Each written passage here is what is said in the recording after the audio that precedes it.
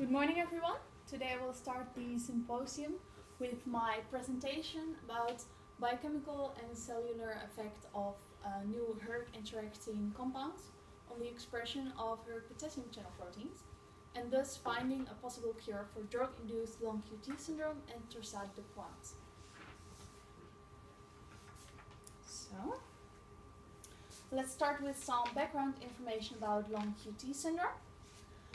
Long QT syndrome is a prolonging of the QT interval, which can be seen at the Q peak and the T wave here at the electrocardiogram.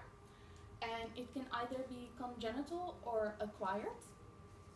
The human eater agogo-related gene, or hERG, codes for a potassium channel, which is crucial in the delay to rectify potassium current, which is used in the myocardial action potential in phase 2 and 3, again to rectify the current back to the baseline. And again, in long QT syndrome, this is prolonged at phase 2 and 3. And this can also result in early after depolarizations, seen at the red line, due to reactivation of calcium channels. These EADs can trigger fatal ventricular tachycardia, called Torsades de Pointes, which is translated as a twisting of the points, which can be seen here, going from positive to negative and then back to positive again at the ECG. So, also, drugs can induce long QT syndrome. So it can also be congenital, but also drug-induced. Many antiarrhythmic agents, like beta blockers or antipsychotic drugs, anticortisol drugs, cocaine, can all induce long QT syndrome. A 1 to 2 year exposure to one of these drugs can increase the risk of having Torsades de Pointes by 1 to 3%. And at a third of drugs rejected from this time period are due to having Torsades de Pointes as an adverse event of one of these drugs. And 50% of FDA recalled drugs turned out to be hERG channel protein blockers. So that's a lot of recalled drugs because of this long QT syndrome. This is due to drugs being lipophilic in a lot of cases, and thus having a high affinity for the hERG channels, and thus blocking them or blocking maturation or trafficking.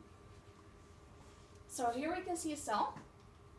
So when hERG protein is translated from the DNA, it is stuck in the endoplasmic reticulum as an immature hERG protein. It can then travel to the Golgi apparatus and to the cell membrane, turning into a mature and fully functional hERG protein. So pentamidine, for example, is a drug that can induce long QT syndrome by blocking channel trafficking and maturation, meaning that the hERG protein will get stuck in the ER, not being functional at the cell membrane. At Western blot, it is seen as a very dark, immature protein band compared to like the lighter upper band, which is for the mature hERG protein. But when dofetilide is added, which is an antiarrhythmic drug, it can rescue this trafficking. So it brings hERG protein back to the cell membrane, which can be seen as a darker upper mature band in the Western blot. But this still means that there is long QT syndrome because dofetilide still rescues the hERG protein, but it blocks it too. So this is not very good, as you can imagine. Here we can see, for example, the hERG channel being closed, and here it is open, allowing potassium current flow. But here we can see how it is being blocked. Even though the channel is still open, it can be blocked by dofetilide, blocking the outside of the hERG channel protein.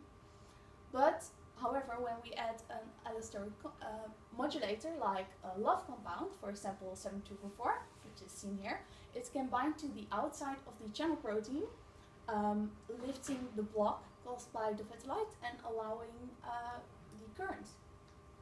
So it could hypothetically cure long QT syndrome. So here we can see the myocardial action potential again. Here it is normal. But when we add pentamidine and dofetilide, we can see that there's longer action potential, which is long QT syndrome, and the early after depolarizations it can cause. When we only add LOV7244, it actually shortens the myocardial action potential. But when we combine all of these drugs, the action potential can turn back to normal again. So, to which extent do these IPR interacting new LOV compounds affect hERG channel trafficking and maturation, and thus cell membrane expression? I hypothesized that at least one of the LOV compounds I researched would bind to the hERG channel proteins, and thus promoting channel maturation and trafficking, which is impaired by pentamidine. I used human embryonic kidney cells, which are stably expressing the human ether GOGO related gene, so hERG. And I used pentamidine, which I mentioned, for the impairment of the hERG channels, maturation and trafficking, and dofetilide for the rescue. And I tested LOV7244 and 7315 at different concentrations at these cells. And I did this with Western blot analysis and quantification, and some immunofluorescence staining for hERG channels at the membrane, and also Biochemical for all cell membrane proteins. So when we look at some of the more important results, we can see that when LOV7244 and dofetilide are added for treatment of the pentamidine-induced long QT syndrome, we can see here at the upper band that there is a lot of mature hERG proteins, meaning that there is rescue, but this is because of dofetilide. But as we saw, 7244 could hypothetically unblock the channel by removing dofetilide due to structure changes. So it can still does not impair dofetilide's work of the rescue. So when we look at LOV7315 with pentamidine, so without dofetilide, we can again see a very dark mature band, which means it does the same as dofetilide, so it rescues a lot of hERG protein. We've only tested lower concentrations because at higher concentrations the combination of 7315 and pentamidine turned out to be too toxic for the cells.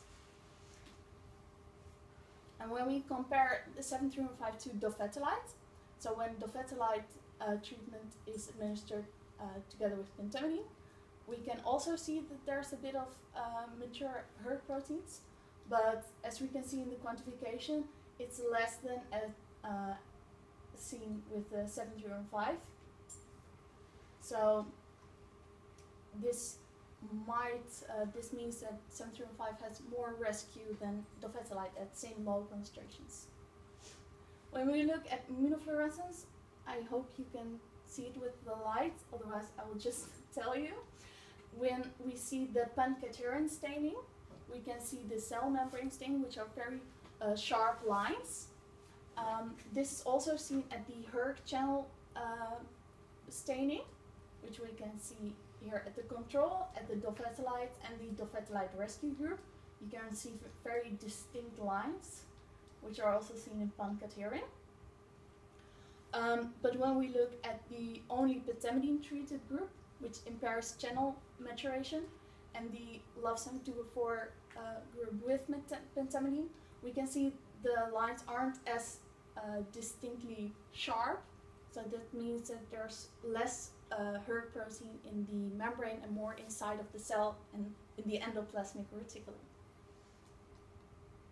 So, concluding, LOV7244 does not affect hERG channel traffic when that traffic is rescued by dofetilide. So this could mean that there's a possible co-treatment of 7244 and dofetilide for drug-induced long QT syndrome. So when people are treated with pentamidine, you could administer dofetilide in combination with 7244 to treat this drug-induced long QT syndrome.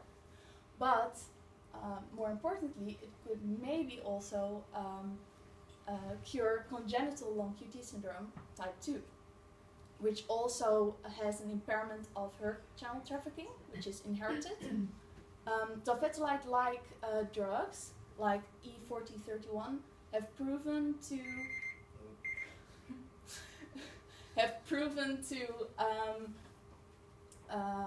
rescue the impaired hERG trafficking at these congenital long QT syndrome patients. So they still block the channels, but if we maybe administer 7244, we can also cure congenital long QT syndrome at these patients.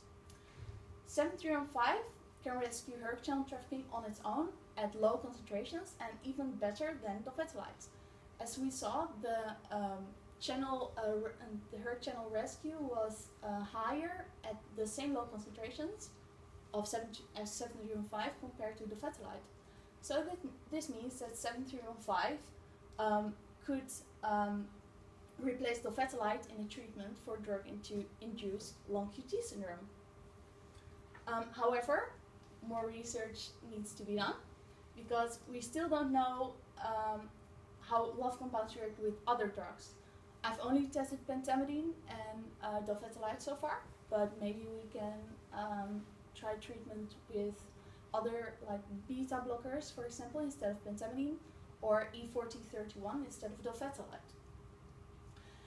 And how do love compounds affect the myocardial action potential?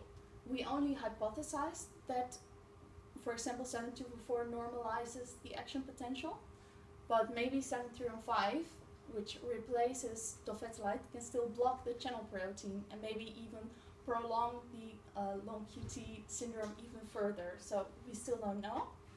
And can love compounds cure drug-induced or congenital long QT syndrome and Torsades de Pointes when tested in vivo? We still need to do animal experiments next to the patch clamp experiments for the action potential to ensure that this is a safe compound to use for co-treatment for long QT syndrome, which is drug-induced. So, thanks very much for listening, everyone.